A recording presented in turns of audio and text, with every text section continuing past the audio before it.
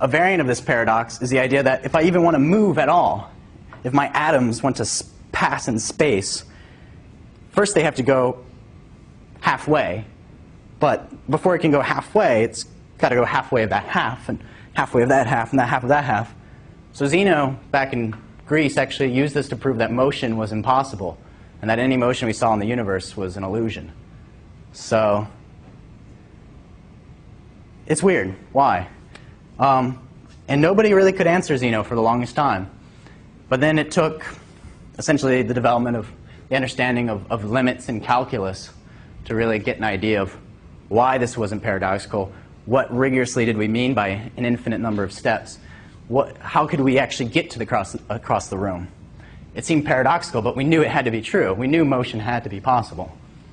I'm sure when you all were younger, or even now, you've seen all sorts of kind of falsitical paradoxes where somebody will write out a string of, if you take 1 minus 1 plus 1 minus 1, ... And the person convinces you, well, look, if you look in groups of this, these are all zeros, so if you just add a bunch of zeros together, this is necessarily 0. But I mean, this is an infinite string, right? And we can repeat the pattern. What happens if we add a 1, right? So suddenly we get these weird conclusions where 0 equals 1, and they're usually built on kind of doing something illegal involving infinities. And infinity is going to be a very important concept that we'll encounter again and again. Finally, the antinomy. These are the important paradoxes to think about. I once went out to dinner with a bunch of mathematicians. I don't know how I ended up in that, but let me tell you, it was kind of frightening. And there was this Korean mathematician who said, well, you know what, like, most of these questions don't even matter. We don't understand some of the most fundamental things. And the thing he was most interested in, and I think which bothers mathematicians the most, is the antinomy of the liar and Russell's paradox. So the liar's paradox, you probably have heard before.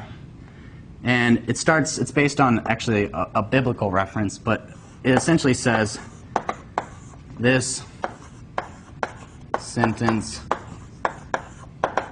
is not true. So, is it true or is it not true? Well, if it's true, then it says of itself that it's not true. So true implies not true. Contradiction. So if it's not true, then we know that if we believe in the law of the excluded middle, which means that things have to either be true or not true, that its negation is true. So if it's not true, then the sentence is true.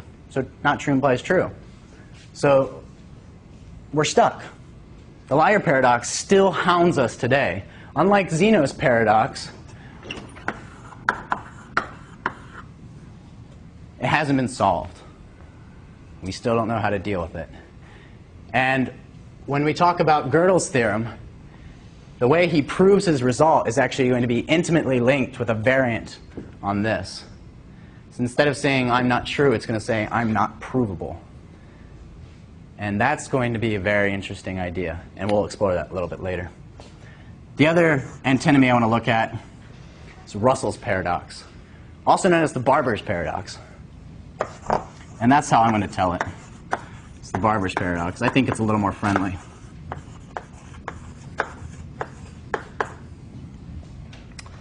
So you have a town, and there's this male barber. And he abides by the rule that he shaves all people and only people who don't shave themselves. So, what does the barber do when his beard is getting as thick as mine? Does he shave himself or does he not?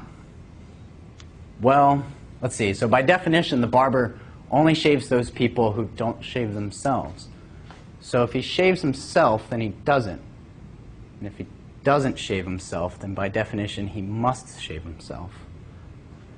A variant of this, which was coined by both Bertrand Russell, Cambridge mathematician and philosopher, and Zermelo, great German logician, is the idea that you can consider the set, let's call it omega, which contains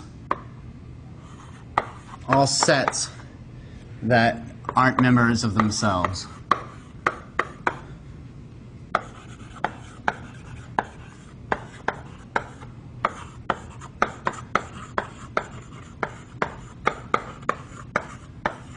So remember, a set is just a collection of objects. And the mathematicians really believed that set theory was going to be what gave mathematics its ultimate sure and logical foundation.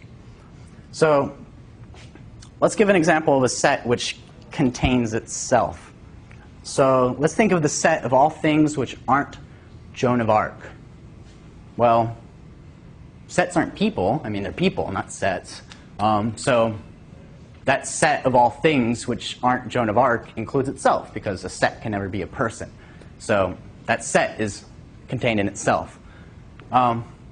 So we have a bunch of things in here which are sets, which aren't members of themselves. And then we ask the question,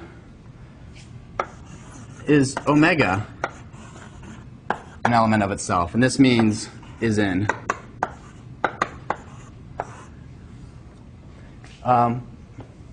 Well, if omega contains itself, but omega, by definition, only contains things which don't contain themselves, so it can't contain itself. Well, if it can't contain itself, it doesn't contain itself, and that means it should contain itself. Contradiction. This really, really bothered a lot of mathematicians for a long time. And it's an exact variant on the Barber's paradox. So this is kind of interesting things to play around with. Finally is the concept of infinity. I can't really talk too much about it. We're going to look at it more. But I want to introduce you guys to the idea that there are multiple types of infinity. So you have the integers, and you also have the real numbers. And it is true that you cannot create a direct link. You can't match every real number, like 0.333333, well, 0.35 something random, pi. Let's pick pi. You can't put pi directly in connection with a natural number, an integer. And this is kind of famous Cantor's diagonalization argument. So somehow there are different degrees of infinity, and the real numbers is a higher degree of infinity. So that's an important thing to think about. Now we're going to jump ahead to our last tool for thinking, and this is going to be the reason why we ignore the first 3 chapters of Gödel, Escher, Bach.